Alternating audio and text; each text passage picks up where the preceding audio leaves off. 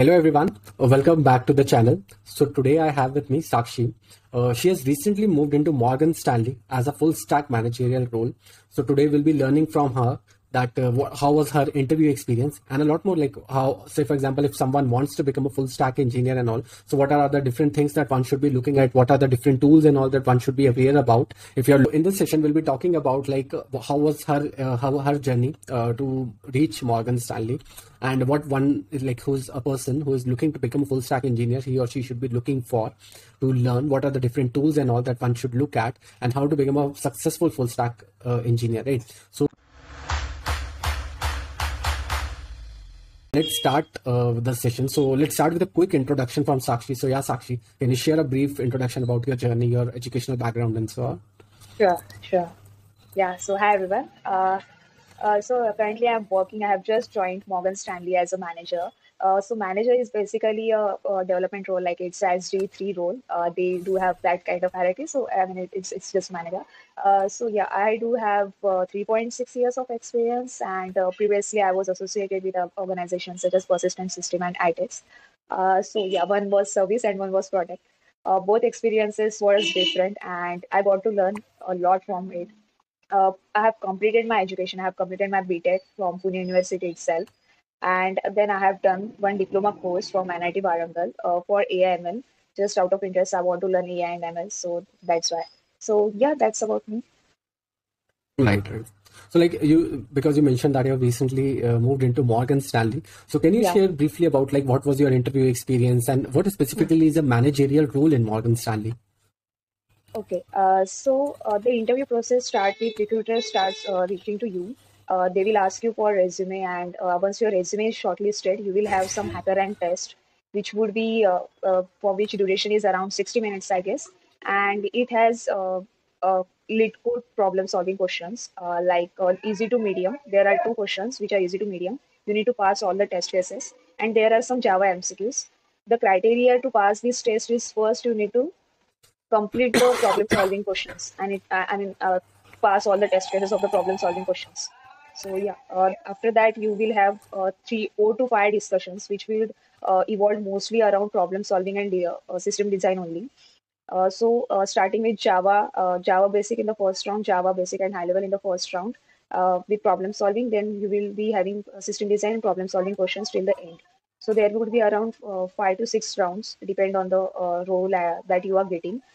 At the end, you will be having profit discussion, which will evolve mostly around like which role you will be fit in. Like since I was having 3.8 years of experience, they were confused in between senior consultant and manager role. So this last round will decide like what role you will be fit in. So yeah, in the last round, they also asked me some machine learning questions. They were like, since you have done course, so they have asked me. But usually that's not the case. And then it is followed by HR round. Yeah, that's it. Nice. So and like given that you had done that course, so you were able to like answer those questions well on the AIML side, or did you struggle? Actually, I have done that course like 2 years back. I was not able to recall. I'm not able to recall all the concept, but the questions they Right. asked, so I just give the concepts or some information related to it. So it's like you Right. can't just act raw in front of them. You need to say something, right? Uh, and it should be Right. correct, obviously. So yeah, I was able to Right. answer some, not in detail, but I was able to answer some basic scenarios. I guess so. Like now, from my personal experience, I mean, when you mention about like something that's not related to your profession, like what you have been doing, but something that that's for example auxiliary that you have just done out of interest, right? So that isn't something that wherein you are evaluated on, like this is not your primary skills, right? But people usually touch upon these things to make sure that okay, you know a bit about these things. But Yeah, what matters more here is that like you have this knack of learning, you want to explore beyond your domain and all, right? This is what actually the interviewers appreciate when, for example, you are a full stack engineer and you still made an attempt to like learn AI/ML, right? So that's kind of yeah, providing a feather in your cap that okay, you are trying to like look beyond what you are working on, right? That's the major aspect, and that's why like they probably touched upon few things, but they didn't evaluate you on those things. correct. Yeah, So like that's my personal opinion based on like if I would ever take that's an right. interview of someone in this kind of a profile. Yeah. Right. Okay. So let's discuss another thing. So what motivated you to become a full stack engineer and how did you get started in this career path? Okay, so as I mentioned earlier, I have started my journey with the persistent systems. So I started there as a front-end developer mostly. I was working into JavaScript and Angular framework. So in that case, I was we are sending some backend API requests, but we are not knowing like what's happening in the backend, right? So Mm-hmm. the thing that motivates me is I want to know, I want to explore like what's happening from the start to end in the software. So you will get Mm-hmm. end-to-end idea. So yeah, that was the thing which motivated me. And so I started learning about backend technologies and backend framework. And when I switched for the first time, when I made the switch for the first time, I started giving interview in the full stack industry. So yeah, and Right. even I landed in the full stack itself. So yeah. Nice, nice, man. And exactly like what tools, technologies, and programming languages are like something that you focused on, or I should say that what are the basically essential to know things in this domain for someone who is aspiring to become a full stack engineer. And for you, like how was your experience? How did you learn them? Okay. So tools and technology mostly involve front-end technologies, front-end language I can say, such as HTML, CSS, and JavaScript. Back-end languages such as Java or Python, and you can learn some framework which plays mostly crucial role. Like for front-end, you can learn any framework such as Angular or React. Or and for backend, if we are using Java, then Spring, and if we are using Python, then Django. Also, I can say you need to have knowledge of database, maybe MySQL or MongoDB. Then you should have knowledge of versioning tools such as Git. Then there are also popularly like we are using build tool, Maven or Gradle. So yeah, these were some tools and technology that you need to you need to learn before you are thinking of becoming a full stack.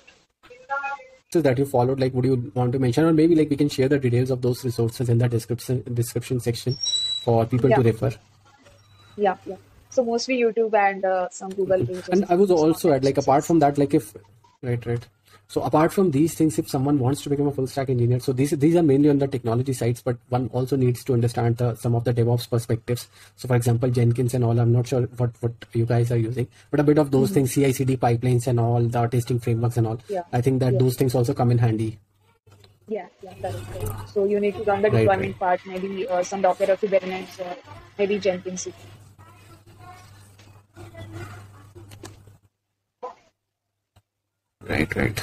Right.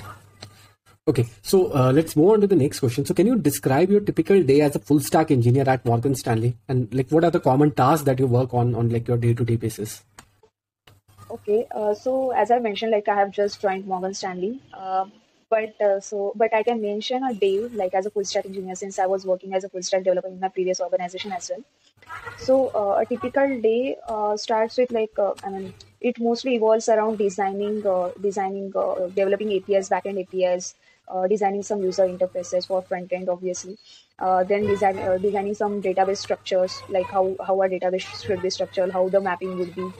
Some it might involve some research task as well. Like we want to do research, like we want to integrate all the technologies from front end to back end, right? So we need to make sure like they are compatible with each other and they work smoothly. So yeah, and mostly it will involve around discussing with colleagues about like how we can do it in a better way. So yeah, that's about the day.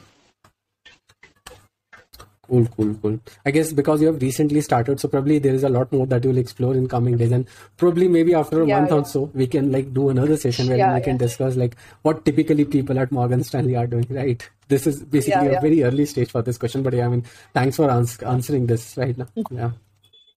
So okay, so let's move on to the next question, which is more like general for full stack engineers, right? So which is like, what are the some of the common technical challenges that one faces as a full stack engineer, and how do you specifically come over them?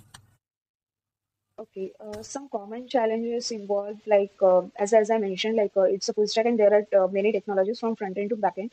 So you need to explore all the technologies because you need to integrate all the technologies in a one go, and you need to ensure like they work smoothly. Second thing, as I just feel like scaling part, we need to ensure like our application is scaled properly. So scaling part, I think we need to take care of. I mean that's the challenge. Third part, I think it's a security. We need to ensure we know some encryption techniques so that to make sure our application is secure. And yeah, these are some of the challenges. So to overcome these challenges, maybe whatever we are doing or whatever coding we are practicing, whatever practice we are following, we need to do some research before applying that technique. So we can discuss with our manager or our colleague to ensure that it works so smoothly. So yeah. Hmm. Right. And anywhere like wherein you feel like, I mean, like, see for the backend, if you look at the backend, it's all about like looking at that backend code and investigating, right? But when it goes onto the full stack, right, it's kind of there are certain number of bridges which are provided between the front end and the backend, right? And there Correct, can correct. be some like now when you're like working on a system which is like end to end, right? Does it become very difficult to debug like whether the issue is in the front end side or somewhere like between these bridges which essentially are APIs or something in the back end side, right? Do you ever feel this kind of a problem now? How to isolate, where to see? Big issue, like whenever the issue or some bug comes, first we look into front end, like is it working well into front end? If it is Mm-hmm. not working into front end, we can just check the API calls. If there are some issues in the API calls, then it is obviously back end. So it is kind of easy to identify which it is front end or back end. It's not that difficult. It's just that you need to have knowledge of these both frameworks, both So in general, technologies. any good tools that you can mention about like how to debug issues in this whole framework?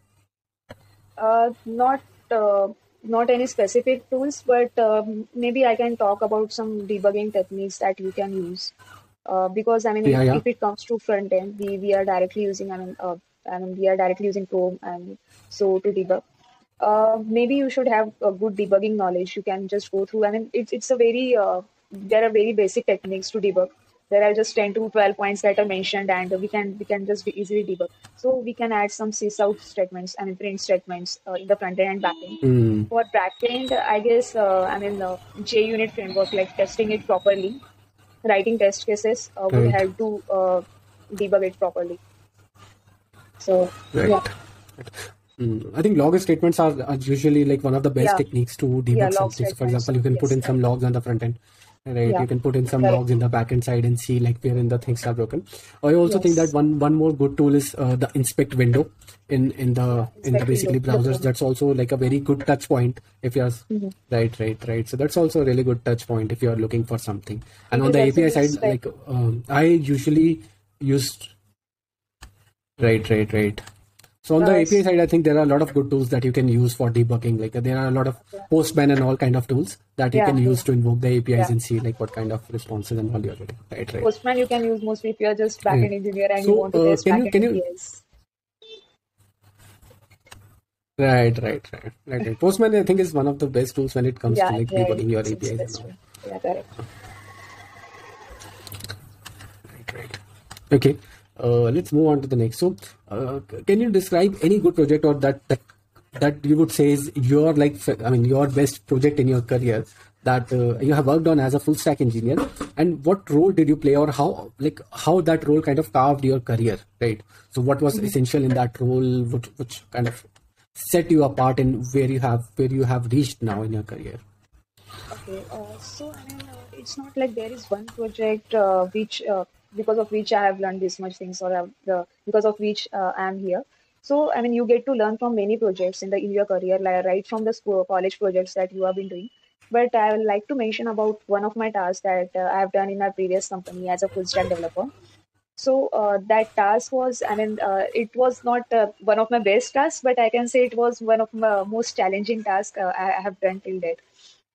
So it was basically like integrating Instagram into our web app, wherein if you are just adding some comments or doing DM from Oh, Instagram, it will be nice. reflected into the web app, and if you are replying from your web app, it will be reflected into the Instagram. So for that, I need to design all complete front end and back end. So my task involved like right from the gathering the like basic requirements. I need to gather basic requirements, and then I need to design the database. I need to investigate like what more I can do in that, so that customer get the best use of it. So yeah, and then designing backend. I started with backend and frontend. Challenges was it was my first time I am working with a Spring framework because I have never worked with Spring framework before. So challenge was learning the new framework, developing it sideways, and then the first thing was like it was whole and soul my responsibility to develop. Manager or lead was there to guide me, but it was my responsibility to develop it whole and soul. So it was kind of challenging, and I actually learned a lot and enjoyed a lot because I get to know and learn many things out of it. So yeah, Nice. So like I mean, yeah, Spring is like one of the most common framework when it comes to Java development and in the yeah, industry right yeah, now. yeah. So a lot of good things, like a lot of challenges come with an opportunity to like learn a lot of good Correct, things. So that's true. correct. So yeah. So move on to the last question. So you mentioned that you did a course on AI/ML, right? But in Mhm. general, how do you stay up to date with the latest trend and technologies in your domain, like in full stack engineering? And what resources would you recommend someone to look at if he or she is trying to learn more about the full stack development? Okay. To stay up to date, maybe you can follow some blogs. You can just go through the articles or go through the. I mean, LinkedIn is the best resource, I guess. I mean, there are many channels you can follow therein. You can attend some conferences or some tutorials, I can say, or some conferences, or you can just go through the research paper of the technologies that you are working in. Like let's say Java, it's so like a trending technology, and every day it is evolving. So you can go through some research papers as well for Spring, maybe for Java or any technology that you are working. And it is necessary because you will get a better idea of technology. You will get most use of it. You can do most use of it. So it is very much necessary, I think so. Yeah.